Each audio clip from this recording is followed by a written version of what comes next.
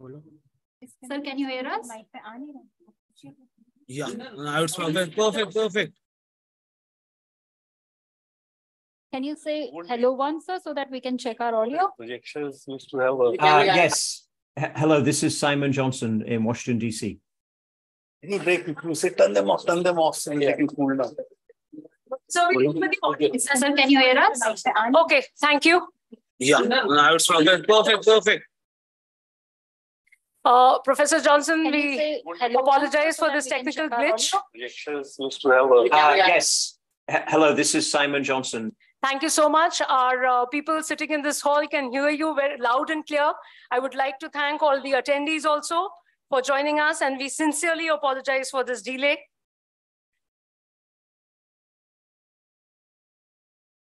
So this is the conference keynote address by Professor Simon Johnson. He is Ronald A. Kurtz Professor of Entrepreneurship and Head, Global Economics and Management Group, Massachusetts Institute of Technology, Sloan School of Management, USA, and former Chief Economist of the IMF. We are very thankful to him for agreeing to deliver this keynote address. I invite Professor Ravi Srivastav, the conference coordinator, to please introduce Professor Johnson, Professor Valodia, and the lecture. Professor Johnson, in a lighter vein, this was an unanticipated technology-related disruption. But we are very pleased that we have you for this keynote address.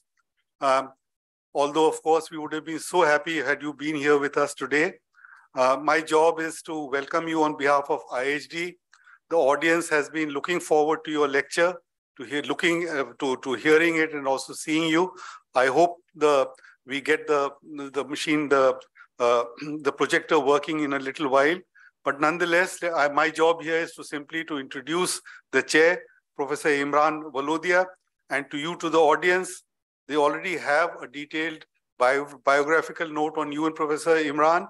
I will be very brief, so in order to cut back on the time that has already been lost. Professor Imran Valodia, everybody here has been seeing him since the morning. He is a very close friend of IHD. He is the director of the International Center for Inequality Studies in Wits University, and currently also the Pro-Vice Chancellor of the university. He has kindly agreed to chair this lecture. Professor Johnson, friends, has already been introduced to you as the Ronald Kurtz Professor of Entrepreneurship at MIT. He's an economist of great international repute, associated with a large number of policy teams in the government in the US. He has written a number of books which have been bestsellers. His last book, the third book that he wrote was called Jumpstarting America: How Breakthrough Science Can Revive Economic Growth and the American Dream. And this already sets the tone for probably what he would speak today. But the most recent book that he has written, which is with Darren Acemoglu, which is Power and Progress, Our 1,000-Year Struggle Over Technology and Prosperity, explores some of the central themes which we are looking at in this conference. It looks at the history and economics of major technological choices, up to and including the latest developments in artificial intelligence. So with these words, I hand you over now to the chair of the session, Professor Imran Valodia. Great, thank you so much, Ravi. I'm also going to keep it quite short. So I think the way that we've dealt with the technology issue all of today is really to work on the assumption that the technology that we're seeing. Let's go ahead. That the kind of technology that we've been debating is something that we take as kind of assumed, and something that we don't have a lot of control on. I think the really interesting thing about the talk today by Professor Simon Johnson is that in his book with Darren Acemoglu, what Simon does is to question whether we need to accept this technology as is, or whether we have agency to actually shape it and to change it kind of in ways that would be employment enhancing. So with that, let me pass it on to Professor Simon Johnson to deliver the lecture. Simon, just to update you, we hope that we can now hear and see you in this room, and everyone online, I'm sure can hear and see you. So let me pass it to you then, Simon.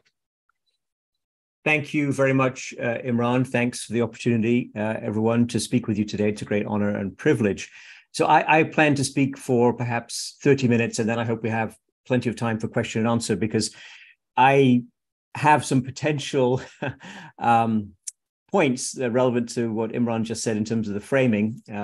Can we redirect technological change? When, how, and to achieve what exactly? But I also have a lot of questions, and I have a lot of, I think, hopefully some provocation for your audience, some engagement, Imran, around these issues, particularly future of the work in the Global South. I think there's a lot at stake here. So I would say, broadly speaking, that I have some good news for you today, at least our assessment of the history and the reality and the economics of technological change has a lot of encouraging positive elements.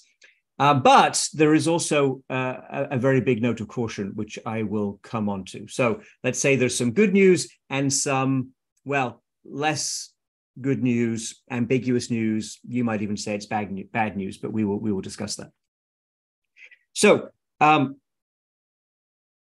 let me make 5 points, and let me try to speak quite deliberately with a little bit of repetition, because I know that I sometimes speak too quickly in these situations, and when I'm talking about topics that are pretty engaging. The first point is, when we're talking about technological change and we're talking about the modern world, when exactly did this begin? Right, so we were grappling with technology over the past half hour. It's a wonderful metaphor for both what technology can deliver, but also the complexities, the difficulties, the unintended consequences. And obviously, one time frame for this discussion, and one that I will use and come back to, is the Industrial Revolution. So everything about our world is shaped in some senses by the development of industrial factories, cities full of workers, the cotton industry, which was a very particular relationship between Lancashire and factories and water power in the north of England, where I'm from, and of course, India, and the colonial relationship, the exploitative relationship, the deindustrialization of India, I think, is part of this story. But the Industrial Revolution is one framing that's 250 years or so of change. But I actually prefer to start the story of modern technology in a much more specific moment. Actually, the term Industrial Revolution is really a misnomer. It was not a revolution like the French Revolution or other tumultuous sudden changes of power or social structure. It was a long, drawn-out process, as I think most of you are aware. But there was a revolution in thinking that's highly relevant to what we're going to talk about today. And that happened in spring of 1940 in the United States, during and immediately after Germany defeated, well, pretty much everyone they wanted to defeat in Western Europe, including France and Britain. Because this was a very big shock to not just the sort of national security side of US thinking, but also thinking about economics and economics of technology and scientific change. The Germans had, it became very clear in a period of 2 weeks, developed technology and applied technology and combined technologies in a way that their opponents were not prepared to counter, with a particular emphasis on aircraft and how the Germans had developed aircraft and how they were using aircraft. And the Americans, looking at this, made a decision, and the key person here is a gentleman by the name of Vannevar Bush, who was a former dean of engineering at MIT. At that time, he was in Washington, D.C. He went to see Franklin Delano Roosevelt, the then American president, and said, we need to get serious about upgrading our military, upgrading the technology, and we need to apply all of the scientific capabilities that we have in this country of whatever kind to the war that is likely coming. And FDR, the American president, said, okay. And out of that came a very big effort during World War II from the US in terms of developing, most notably, and the first big impact was radar, portable mobile radar that you could put in aircraft and use for hunting submarines, for example. But also, of course, most spectacularly and most controversially, and the innovation without question changed everybody's mind about everything, was the Manhattan Project, the invention of the atomic bomb. Now, so that's point number one, is that there was a change, a dramatic change in thinking about what is technology, how do we use technology, what technologies can threaten us through military means, but also what can we do with technology, what's the potential for technology, particularly if government is involved. And in 1945, Vannevar Bush, this is my second point, the post-war application, Vannevar Bush wrote a report which is called Science, the Endless Frontier, that pulled together lessons from that World War II experience and said, we shouldn't rely on just having useful science and a certain number of willing scientists available in a moment of national crisis. We should consciously develop science both for peaceful purposes. So jobs, more good jobs is item number one in the Vannevar Bush 1945 agenda. Also important and relevant to today's discussion are better health and other applications of, underpinning, let's say, modern society, consumer society, and as well as national defense. This vision, Vannevar Bush's vision, and the vision of the people who were around him, wasn't just a one-person vision.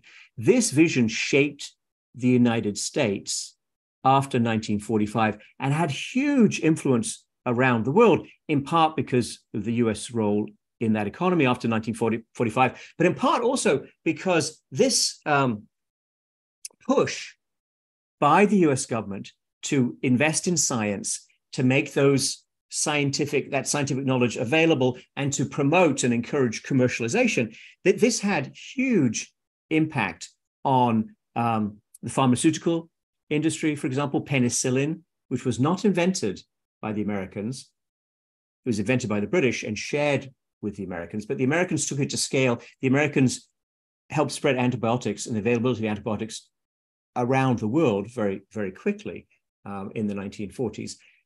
Better health, big changes in transportation, including the development of jet aircraft, and everything, literally everything to do with the modern digital computer industry came from government push, some of which was deliberate with specific goals in mind, but a lot of it was also unintended consequences in a positive sense. We usually talk about unintended consequences of technology development in a negative sense, and of course those are important, including the effects on the environment, for example, which we're grappling with, and I'll come back to. But in terms of unintended consequences of a positive kind for productivity, for health, for better human lives, the US got plenty of that from the 1940s and into the 1950s.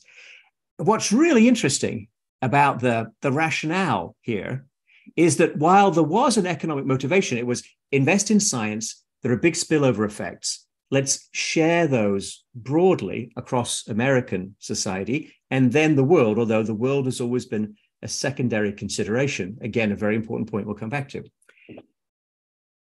There is, at the core of this, a very solid, there was a solid sort of economic speculation that I think has been absolutely substantiated by subsequent experience and by evidence, which is if you put public money into research and development, basic science, certainly in a relatively high income country like the United States, you get big positive spillover effects and a very high social rate of return.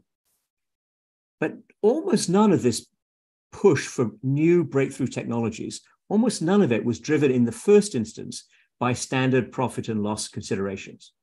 Now, of course, as technologies get commercialized, companies are involved, people raise capital, investors want to be rewarded. So I'm not saying that the private enterprise piece was unimportant.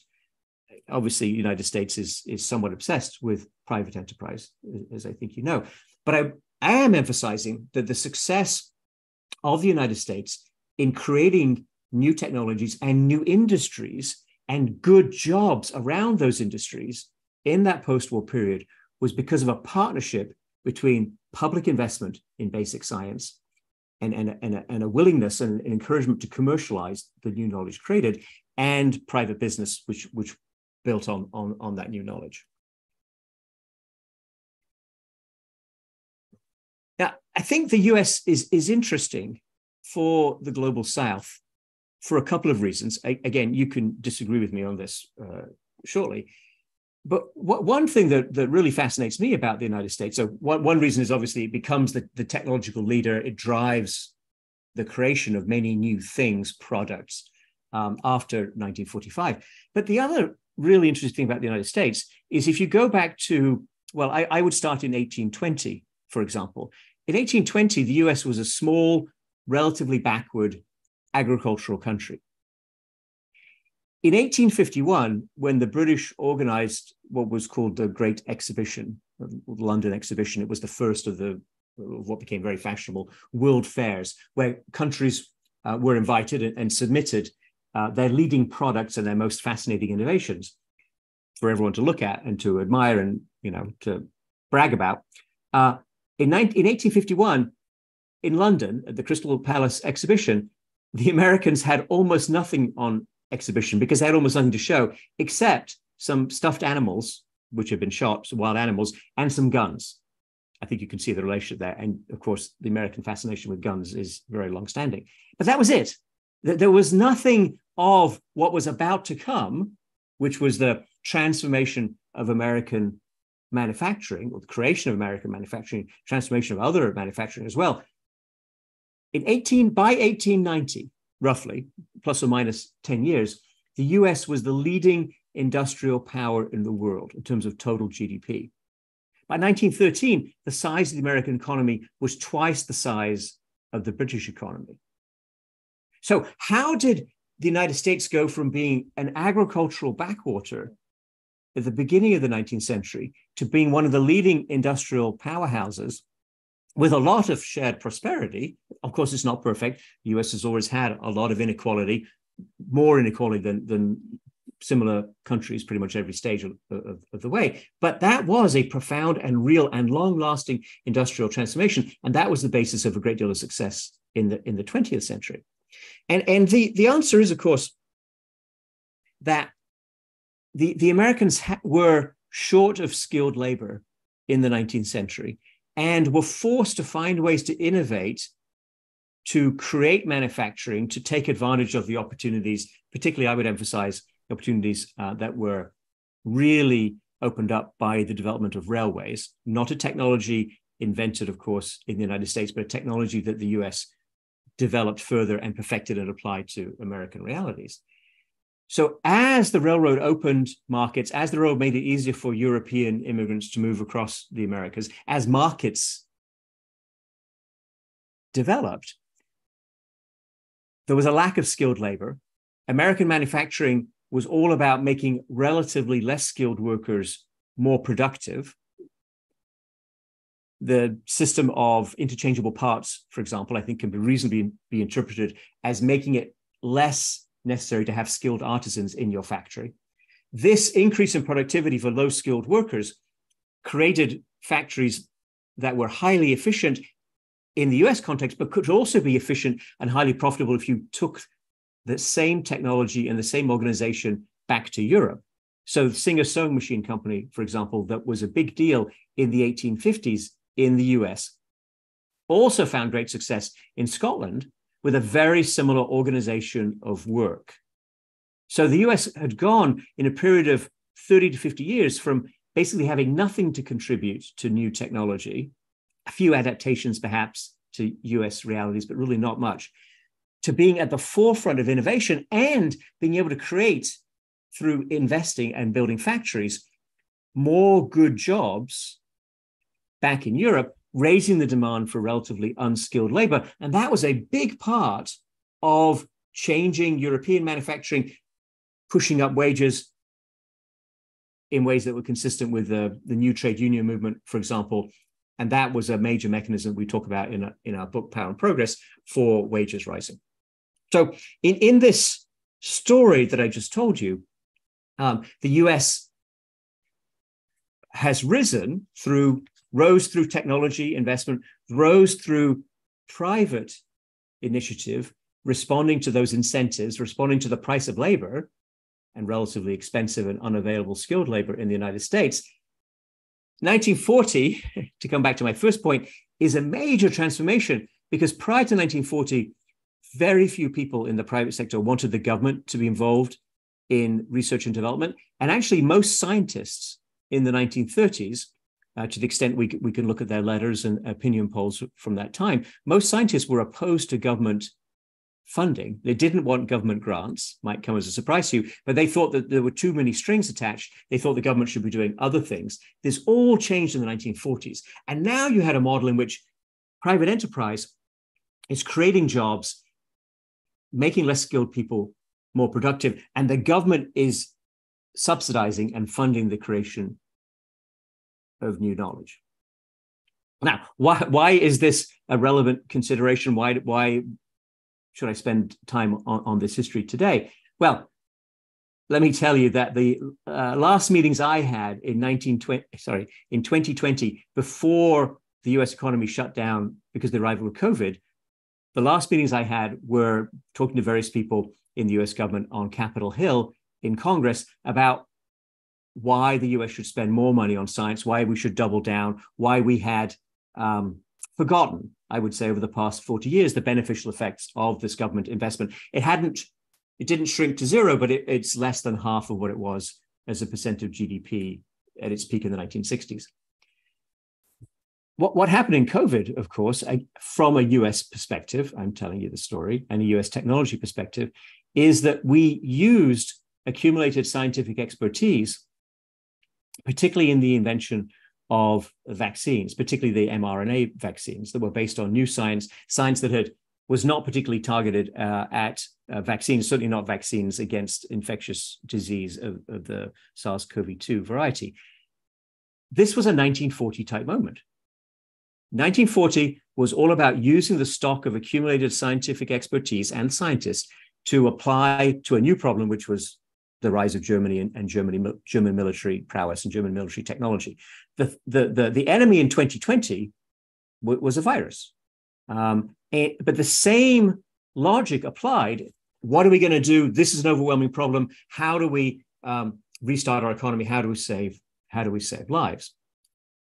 And the good news from that, I would say, and this is the major good news part of what I'm going to say, is that this lesson has largely been learned by people across the political spectrum in the United States. Now, the way these issues are framed in American politics is not always ideal. And this is, I'm actually emphasizing, this is throughout what I'm saying today, it is driven 99% by American considerations about America, right? These are parochial incentives, which is part of the reason we've got some caveats coming in a few moments.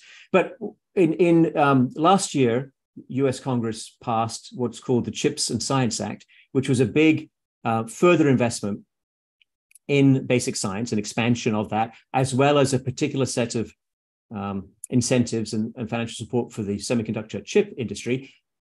I understand that some of this is driven by American perceptions of rivalry with China. We can talk about whether or not that's constructive. I think up to a point, it's fine. but you do need to be careful.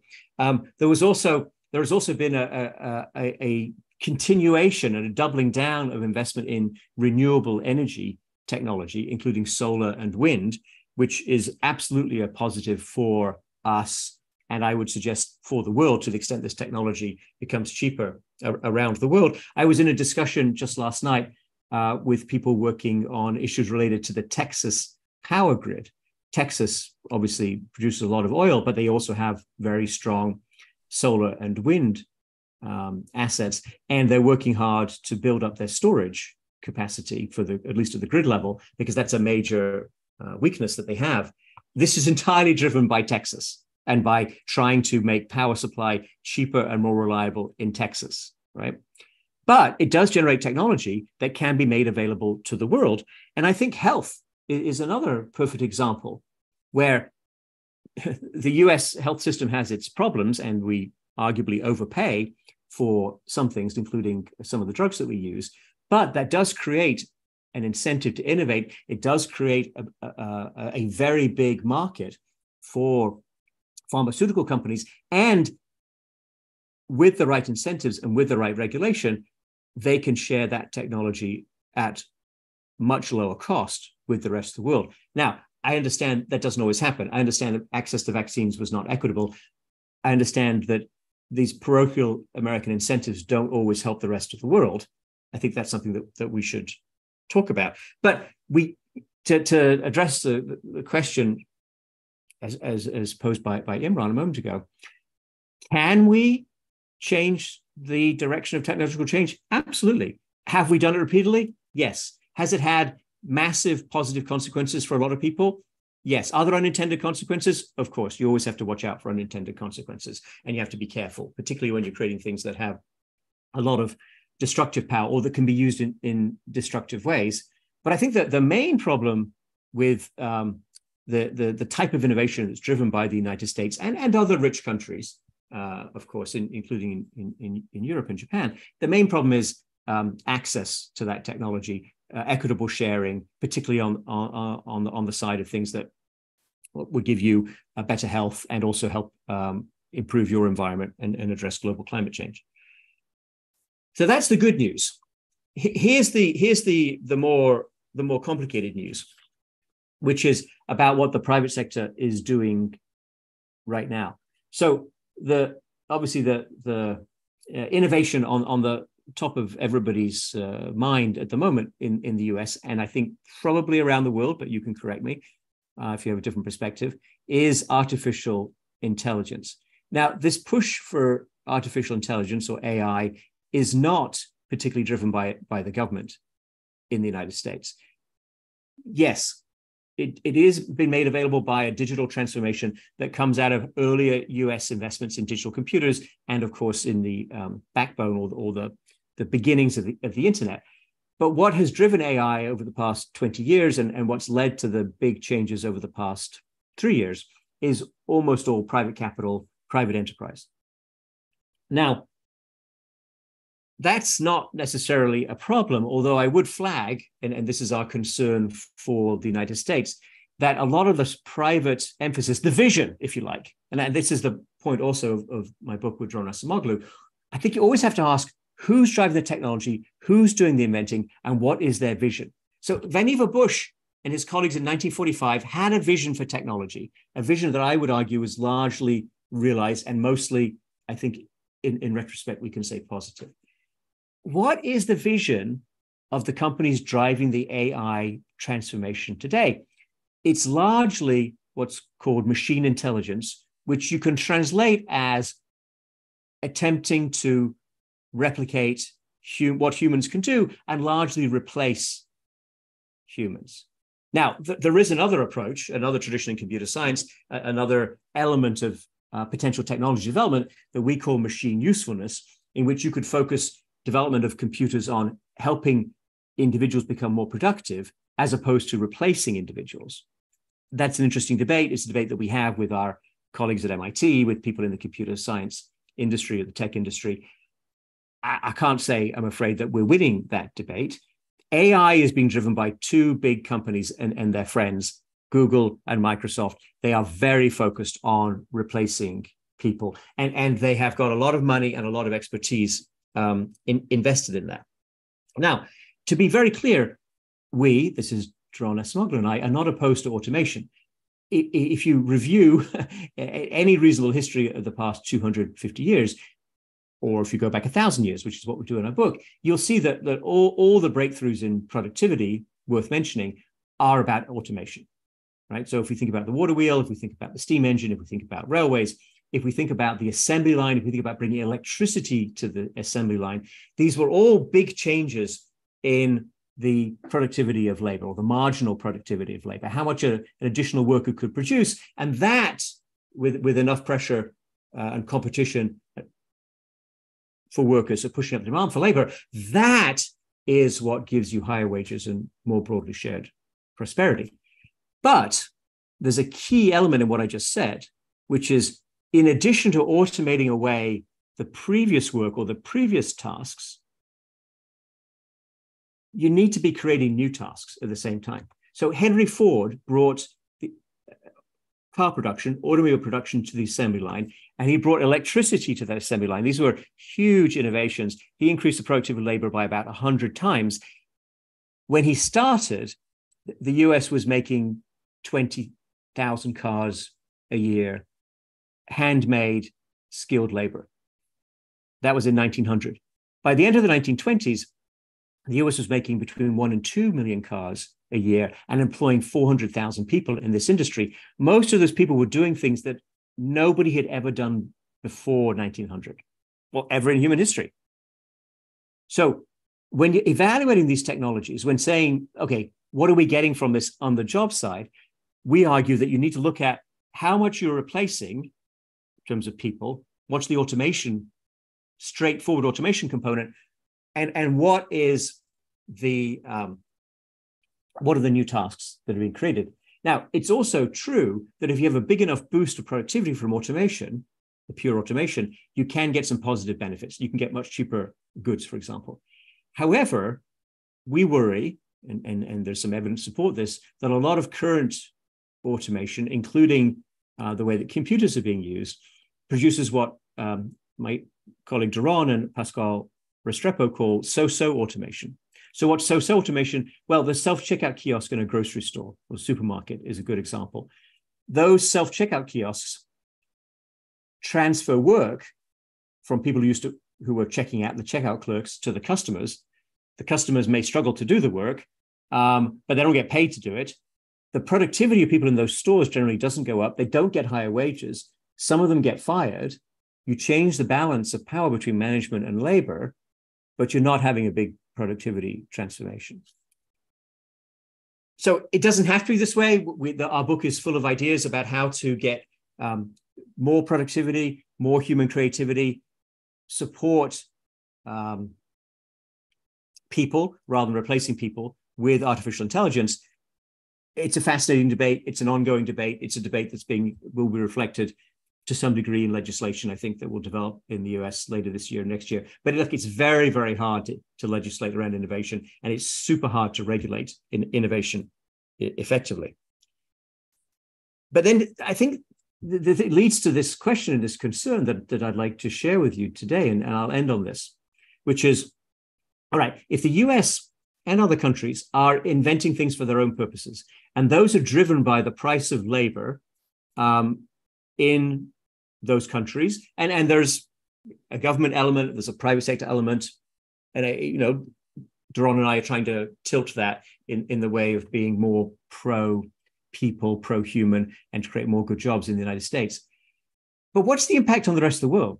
So if we have artificial intelligence, for example, in the form of ChatGPT, again, I'm fascinated to hear your questions and your statements on this and your experience, but we worry that because ChatGPT is a universally available technology that's, I think, spread around the world within days, if not hours, of being launched, that what you have here is an example of what people used to call inappropriate technology, meaning inappropriate relative to wages in lower income countries. So if you're using a technology that's relevant and compelling and invented in a high-wage country, but it becomes available immediately in a lower-wage country, what's the impact on jobs in the lower-wage country? Now, again, if it creates new tasks, if it changes the global division of labor, or if it creates better opportunities, new things to do within your own economy in India,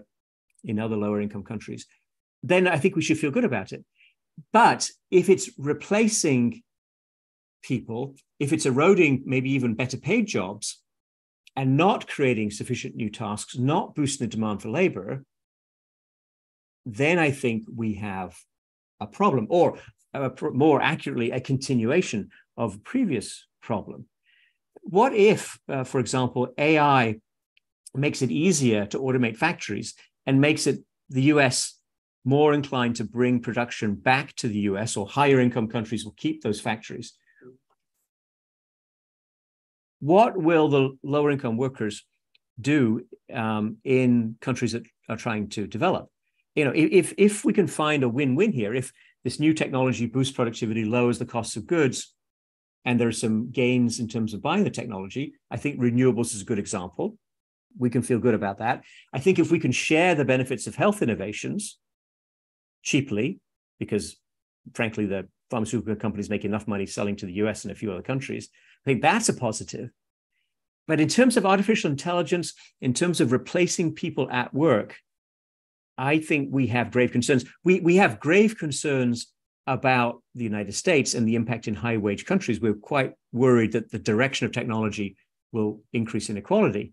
But what's going to be the impact on lower-wage countries, on less skilled workers in those lower-wage countries, or on the middle class in those lower-wage countries? I think that's a big question mark right now. We don't have the evidence and the data, but it is definitely something to worry about. And if we are worried about it, then going back up the chain of my reasoning, is there a redirection of technological progress that would help the global south right now? Either something that we should do for its own sake, or to counteract this big private sector push into artificial intelligence. I think there is an agenda for the developed countries. I think we know what we need to do. I think we know, well, we have proposals and they're getting traction about where to spend the money on what and so on. But for middle income and lower income countries, I think it's not yet clear. And I welcome all suggestions and ideas and further consideration and debate around this topic. So with that, thank you very much. Let me conclude my remarks, and I'm happy to answer questions and enter into any discussion that you would have. Great, Simon. Thank you so much. So I'm going to immediately then open it up for any thoughts or questions anyone might have. I think to keep things easy, since we kind of doing this online, I'm going to take one question at a time, and I'm going to try to go from the room to people online. So there's a large audience online, a large audience that's online as well. So let's start with Santosh. Professor Johnson, that was a masterly presentation of a very long history. My question is about the United States and a statement you made about the United States becoming the lead industrial power by the last quarter of the 19th century, while by the 1850s, till the 1850s, it was pretty much an agricultural country. Now, it's interesting that you time this American transformation with somewhere sort of coterminously with when the second industrial revolution is happening. And it's also happening after the Civil War is over, the American Civil War is over. Now, what I know about, Professor Peter Lindert's work, which I'm sure you're very familiar with, Peter actually says that it's Northeast United States, which is where education was most advanced, and which is where I presume, I mean, I might not be fully understanding the geography of that second industrial revolution that's being led by the Northeast, it's the Northeast which is actually much better educated. So they were, in a sense, ready in a way that perhaps the South of the United States was not, for reasons I think which I'm sure we all know. So would you agree with this characterization of the role of the educational development in the Northeast sort of preceding that industrial transformation? Because this has implications, and I'm finishing. This is real implications for a country like India, which is trying to undergo many transformations simultaneously. And we're not quite making the investments in our human capital as we could have or should have. So. Over to you, Simon. Right, great question. Yes, so obviously there was a big difference between the northern part of the United States and the southern part of the United States, where the number one item that I would emphasize was slavery. And the problems of slavery were, yes, partly in terms of average level of education, but I think much more generally in terms of the oppression of people, both obviously during the slave plantation era, but also in Reconstruction after the Civil War. So the South does have some technological change. Actually, it's a really horrible story that Eli Whitney, among other people, invented a cotton gin that from the 1790s made it possible to develop a much bigger plantation cotton economy across the Deep South. That was not possible before they improved the cotton gin, which is a way of processing the cotton that grew in those areas. So American technology has always had two sides, you could say. One part motivated by wanting to use slaves more effectively. That's what took hold in the South. Another part that was based on free labor was in the North. You're right that education is a variable there, but remember, education levels for everyone were quite low in the 19th century. Very few of these people in the North, for example, completed high school. And the big change, I would say, that happened a little before the Civil War, but you're quite right, it's during and after the Civil War. It's mostly about moving westwards. It's mostly about building railroads, opening markets. So it's the connection from the Mid-Atlantic Northeast across to the West into what we now call the Midwest.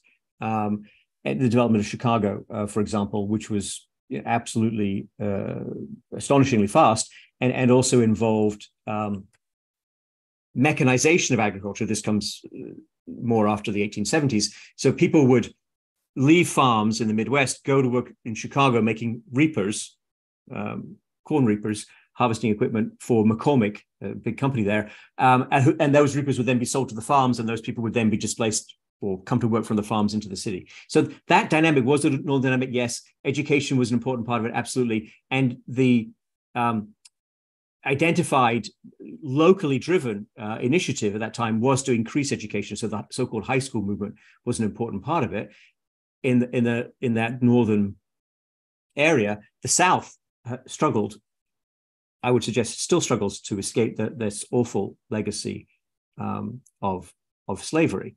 So I'm obviously very much in favor of more education. I don't think that education by itself delivers economic development, but it certainly is complementary to other efforts and should be encouraged whenever possible.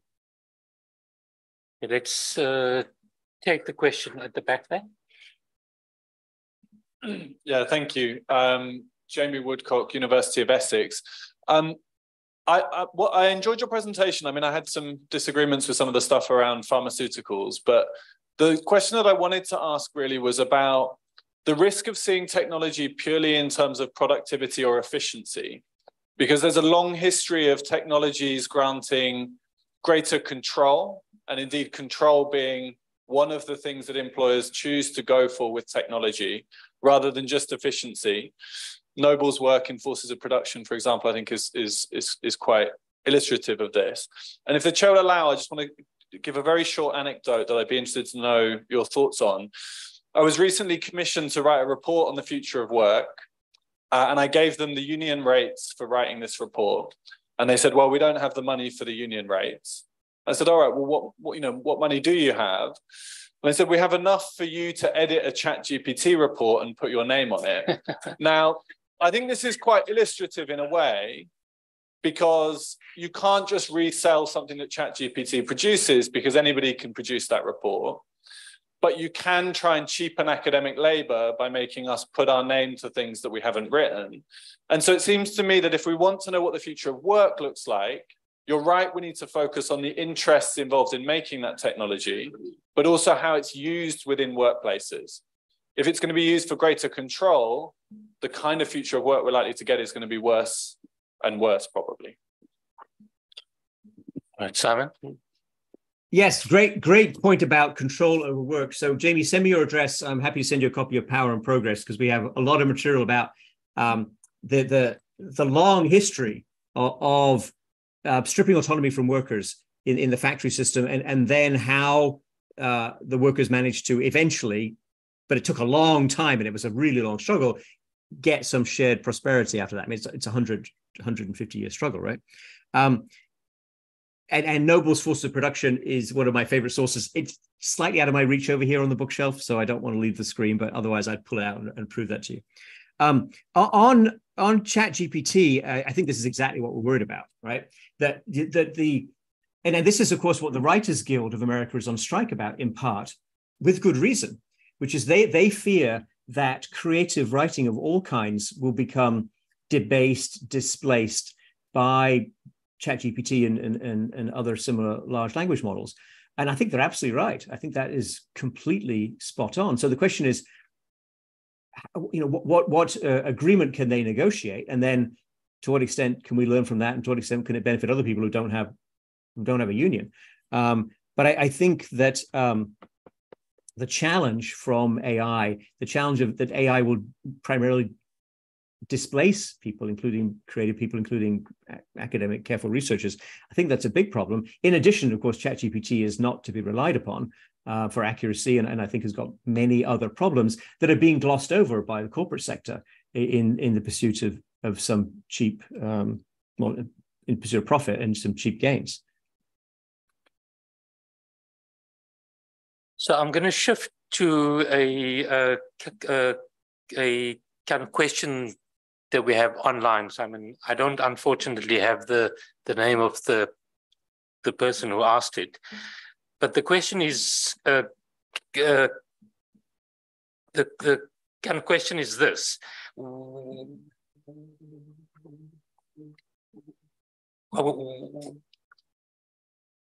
of the key problems currently is the pace of innovation, making it extremely difficult difficult for societies to keep up and to kind of try to impact on that change. Do you have any ideas on how it might be possible to regulate the pace of change? Well, I think that's a really good question, Imran, that I get a lot, actually. Been presenting this book to different kinds of audiences in different parts of the world. And honestly, I mean, I think we could engage in some wishful thinking, but I have to tell you that whenever this topic comes up in Washington, D.C., and I do think US policy is the key to this, someone in the back of the room, this is a metaphor, but you'll get the picture, someone in the back of the room says, China. Right? And the American policymakers are really concerned that China will overtake them, has overtaken them, could overtake them with regard to various technologies, including AI. And the Chinese talk about wanting to do this, and the Chinese put a lot of money into it. I think that fear is overblown, honestly, but you're not going to get, and I do think the US will regulate some elements of AI, particularly as it impacts privacy, particularly as it impacts surveillance. But I don't think they will slow down innovation at all. So this is what I meant by the private piece of this is a bit of a juggernaut that you can't stop. And maybe you could change its course a little bit, but it's quite hard. We do know how to make public investments. We do know how to accelerate progress or innovation in some things, and maybe we should do more of that. I think we should, things like health, and share the benefits. But the power and the force of this private innovation, including when things get very fashionable, including when people think there's big money to be made, that is a big part of the American dynamic, and that does absolutely impact the world, including, referring back to Jamie's question, ChatGPT, comes out of American computer science and American tech industry, and it impacts everyone everywhere, all at once. And I think that the pace of this change is a problem for everyone. I think at all income levels, societies are really going to struggle to grapple with the employment consequences, and maybe the other consequences also in terms of social control and what people are driven to do or influenced to do, if we want to talk about how you use AI in social media, for example. So I'm going to try to kind of move us to closure. It's kind of 8:30. We still have to have supper. There's people who have to serve us and go home. I'm going to allow the 3 questions in the room. Simon, can I request that you write them down and that you respond to all 3 in one go? So let's start with Uma, KP there, and then you have the last word here. Can I? Uma first. Uma? Okay. No, take Sudipto. I've had a lot of chances to speak. This is very jumping the queue, I don't know. But anyway, since I've been given the floor, we were talking, Professor Johnson, first of all, thanks very much. It was a fascinating talk that you gave us. Imran introduced you by asking about this issue of agency and what we can do. And you said, yes, you can actually, make a difference to the way technology goes and so on. But I have a slightly, a different kind of thought, that it's very interesting that Mark Zuckerberg, who is leading, one of the 2 companies leading this whole affair, which is to actually displace, remove workers, has been talking quite actively about the importance of universal basic income. It seems to me he is looking at a world where human work becomes obsolete. But of course, if human work becomes obsolete and people don't have jobs and incomes, then there's no market. So he is in a very strange way coming back to what of all people Karl Marx used to talk about, that is, people being able to live according to their needs rather than, according to their ability and so on. It's very interesting that we've gone a full circle on this, but he has realized that there's the internal contradictions of capitalism going the way they are pushing it. I'd like to know thoughts on this. Right, let's go to Uma since she's right there. For allowing me to indulge, Imran. Thanks a lot, Professor Johnson, for your talk. I want to get back to the ChatGPT again. I think there's too much fears being created with ChatGPT. It's basically an augmentation tool. You feed into it and you get a response if you're looking for something. And I think the biggest problem there is if you're trying to write an essay, it's going to basically come out with a whole lot of text without, proper quotations or anything. And you think, wow, it's a fantastic one. And you might take it, but it might be all plagiarism. I think one needs to understand that, all that you're talking about ChatGPT, especially with the software technology, there was something called as GitHub. And GitHub used to have whole lots of stacks with all the computer codes that were there, where any coder or programmer could go and take the basic stack and then build upon it. And now what has happened with ChatGPT is basically you're feeding into the ChatGPT all this information. So that doesn't reduce a programmer from developing further innovations. Unless and until you innovate and feed in, it won't progress. So I think we have to be very careful how we are using. I would have loved to hear a lot more around AI for control and surveillance. And I think that's where a lot of headway is happening. That's where the problems are. And I think it would be great to hear a bit more around that subject. Thanks. Over to you, KP. My name is KP Kannan. I'm a development economist. Thank you, Professor Johnson, for this very interesting keynote lecture. Let me straight away, I'm reading your book now, halfway through. How do we redirect technology for human progress? Who is this we? Nations? Is it United Nations? When the COVID pandemic was there and the WHO tried their best to have the COVAX program for distributing the vaccines that are being produced, invented and produced. But you know very well that the America and the Europeans hoarded 4 times or 5 times the requirement, their own requirement. So there's a question of you produce something which is for the global good, but you don't have access to it. The second question is about countries like India, and I'm sure in very many other countries in Africa, Latin America, still agricultural, or you can say low-income economies. And there's a lot to be done, not just in the climate change, but related to the whole environmental sustainability that has to do with their livelihoods. One of my colleagues here mentioned about why can't these high-powered, high-tech people work on irrigation, water control?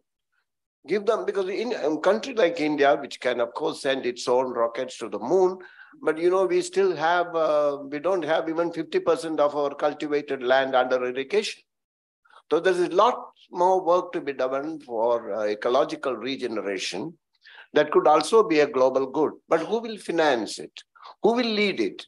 The United Nations have been told time and again that you are no good, and and the powerful countries would say, we don't want to work with you. We will go by rule of law, our own rule of law. All right, Simon, the last question coming from over there. Could we get the mic here, please?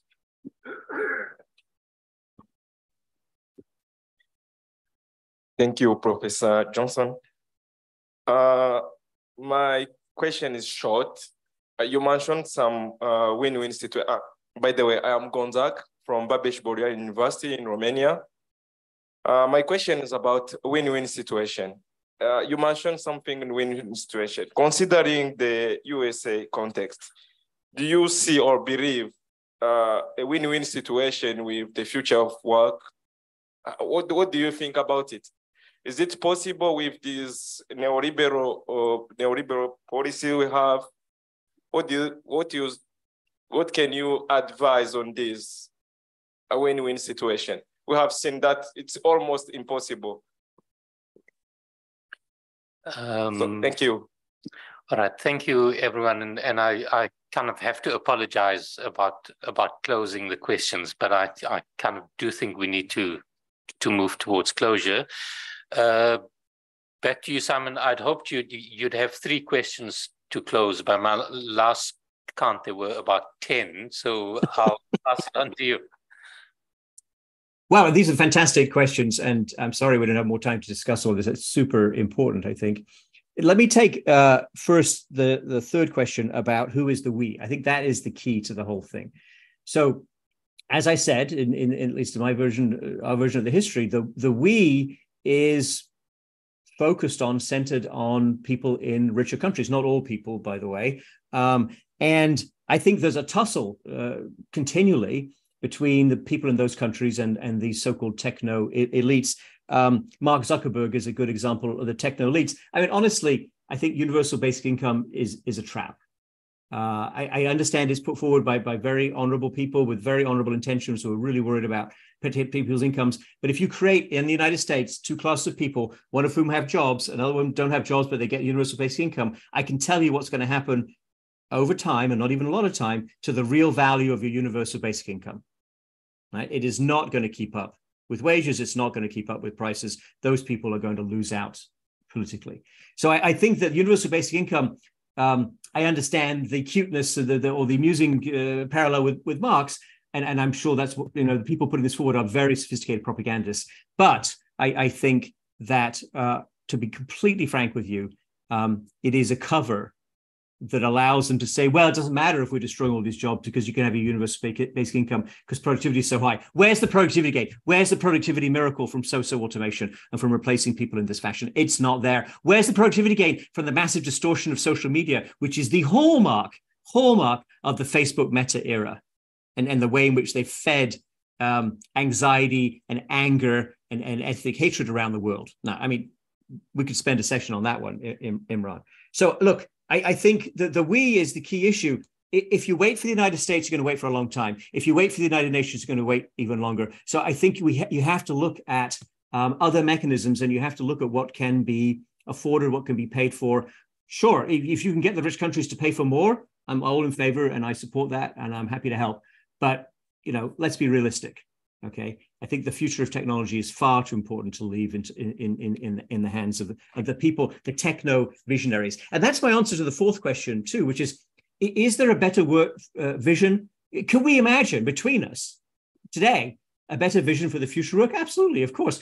Could we have a division of labor across the world that would be, a large element of win-win? Yes, I mean, I wouldn't want to exaggerate that we couldn't find some conflicts there, but I honestly think the problem is the vision. The problem is leaving it with these techno billionaires. You're going to get their version of what they think you want. And it's not going to include improvements for irrigation in India, right? As the fourth question said, absolutely right. If you want, this is the Vannevar Bush insight. This is what the US did during and after World War II. If you've got a problem, and you don't apply resources to it, and you don't make it your priority, and you don't say, we must fix this problem, you're not going to fix the problem, right? And with technology, you can fix a lot of these problems. On the ChatGPT discussion, well, we have a lot more about this in the book, Uma, and I'm happy to send you a copy too if you don't have one. I think you are absolutely right that control and surveillance are a big part of what's going to happen. I think that's what this book will not be sold, not legally, in mainland China. And that's because we've been approached by a number of Chinese publishers who said they would love to publish it, but here are the small changes we would need to make to comply with the censor. And that would be about half the book. Right. So we're not going to do that. And I think the world, Imran, will fall into two camps. And, India always doesn't like this, I understand, that you're going to have to make up your mind on this one. On one camp will be countries that use AI for intense social surveillance and control, and we could call that camp the China camp, if you like. Another camp will be a US and some other countries' camps where they'll put a lot of constraints on surveillance. I think we'll have more surveillance, by the way, including in the workplace, but hopefully there'll be a lot of safeguards on that, and it won't be used for social oppression. To what extent should those camps, should the surveillance with controls camp buy goods from the high surveillance countries when they're using that surveillance to press down their workers in ways that we regard as unacceptable in our own country? I think that's going to be a fascinating public policy discussion in the US. And I think you may be bystanders in that. You may be more than bystanders. You have to make up your own mind. I do think, Omar, that there are going to be big changes in who does what within programming. This is something, and I don't think we know yet whether the advantage goes more to the young people who can now accelerate their knowledge, or to the more established people who don't need the young people because they can do the basic tasks using some version of ChatGPT. The pace of change in this industry, in this technology, is remarkable. It is surprising. It has surprised even the best experts that we know. We know some pretty good experts. And I'm not saying we should give up. I'm not saying we should be despondent. I'm not saying there's any reason for despair. I do think we should be having more of these discussions, Imran, like we're having now, about what do you want to achieve? What's the problem to be solved? What do humans really need from technology? And how do we get that, rather than Mark Zuckerberg and whatever cover story he's peddling today? Thank you very much. Great.